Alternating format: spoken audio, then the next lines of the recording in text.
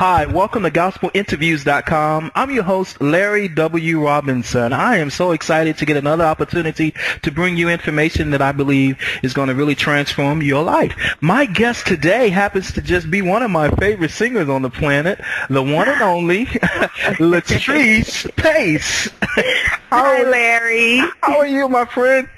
I'm fine. Well, thank you for such a fine compliment. Oh, wow. I am so excited. I'm honored to have you on the broadcast today. Of course, everybody knows you're one of the official Anointed Pace Sisters. Yes. And on the latest release, I know you guys just recorded a new one, but we did. Yeah. Well, you know what? Tell me a little bit about that, and I'll tell you a surprise. So tell me about the new one real quick. First of all, we were really excited that Ace of Ward agreed to produce it for us.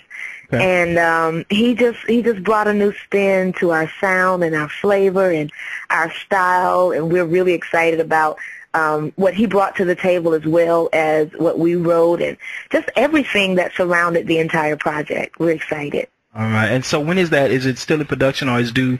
When is that due? It is. The street date is September 22nd. Okay. Yeah. Okay. All right. Yes. Now, let's talk about the one that just came out. Well, not just came out, but came out before this particular new project.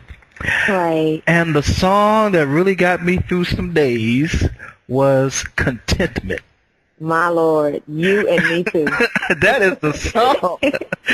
You and me too. Was you like in my prayer time when that song came about? I probably was, but that just comes from, being connected to the source. That's true.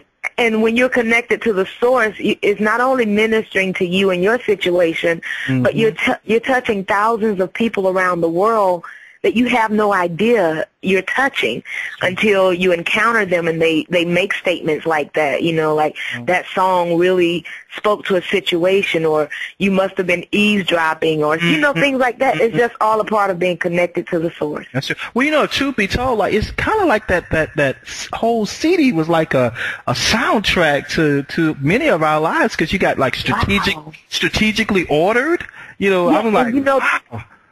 That was written by the late Kayla Parker. Oh, wow. Okay. And we were so fortunate to have like a piece of her on our CD before, she actually transitioned. So, yeah, when we heard it, we were like, yes. Because after, being out of the industry or out of the eye for so long, that song was just very reassuring that, okay, in spite of all that we've gone through and encountered, our steps were strategically ordered by God. Yeah, that's true. I mean, I literally, and then I'll do one more because I can go talk about them on and on and on. But then another song, it looked like did y'all all just like have a big Bible study one day, because everybody was talking about the scripture in Zephaniah you see it. So tell me a little bit about that too, because that's a powerful song as well. Actually, what we did before the CD came out and before we went into production, actually, and we didn't want to speak of it before, but we all went on a 40-day consecration with with nothing but veggies, no meat, no nothing, just all veggies. A 40-day consecration, and it was basically to so we could be connected, to write the songs and to make sure that the correct songs were being placed, and that God's will would be done with the project in spite of what we wanted, in spite of our intentions. Ultimately we were going to sing it, and God, okay, we release it to you after we've consecrated ourselves before Him. Well, I mean, y'all did a wonderful job. One of my favorite projects of all time. So thank you so very much for just heeding the voice of God. Thank you. All right. Thank you. Well, you have been asked on numerous occasions, and of course so have I, about several different things about the industry. Well, because, obviously because people see you backgrounding for quite a few people. Right. I think namely now Donald Lawrence. Yes. You're with him. And yes. You know what? I'll do even better than that. Just tell them a little bit about some of the, because we've seen you in movies. Right. You just been everywhere, and you're quite the look. I've been telling people, and this is our first time I get to tell you. Well, I told you before too, and you're quite the fashion guru. Oh wow! Well, thank you. Hey, I have a friend that passed, Ken Cook. Many people know him. Oh, yeah. He used to say, "Well, hey, I do the best I can with what I have." All right. Well, So, you know. all right, but just tell the Yeah. listening audience, just of course, we talked about the fact that you're one of the official members of the Anointed Pace Sisters, but just tell them a little bit some of the other things that we may not know that. Well, I've actually sang with William Murphy on his first CD. Mm-hmm. Ann Nesby went out on tour with her and Al Green. I'm featured on Jennifer Holliday's upcoming CD that'll be out this fall. Is it gospel? And I basically, it's more inspirational or classic love songs, love cover tunes, things like that. So I'm excited about that. I'm doing all the BGVs.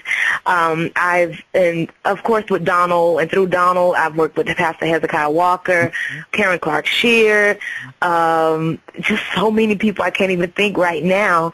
Vanessa Bell Armstrong, Byron Cage, Shay Simpson, Darwin Hobbs, travel with him quite a bit as well.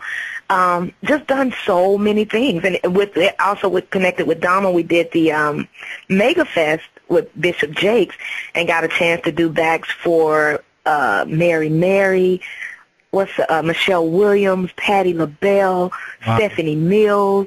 It's just been an incredible journey. So the scripture that says a man's gift will make room for him and bring him before great and has rang true in your life, right? It really has, and I tell people all the time that when you seek to do these things, you have to be careful because a lot of times this just to do BGVs full time, it has been a walk of faith, and it's been a gift that God has exposed or allowed me to see, and it has brought me before great men, and because of that, or me yielding to Him. And realizing that it's an assignment and not just a source of provision, but it's an assignment, I see that He has made the provision. Instead of me seeking the provision, I sought after my assignment. How did you make that distinction? Because, so many people are trying to make it happen themselves. But how did you say, well, you know what, God, whatever your will is for my life, that's what I'm going to do? I was up against the wall. Like many of us, it takes, some hard times. It takes some tears. It takes your heart being shattered, before you actually come to that point. Like, okay, I've been trying to do this in my own strength. That's why I've ended up frustrated and vexed and just wanting to give up and walk away from stuff. And I was listening to a message that Bill Winston was preaching once, and he was saying when we seek after provision, that's where we messed up. God didn't say seek after provision. He said seek my kingdom and seek to be righteous. And once you do that, those provisions will be there.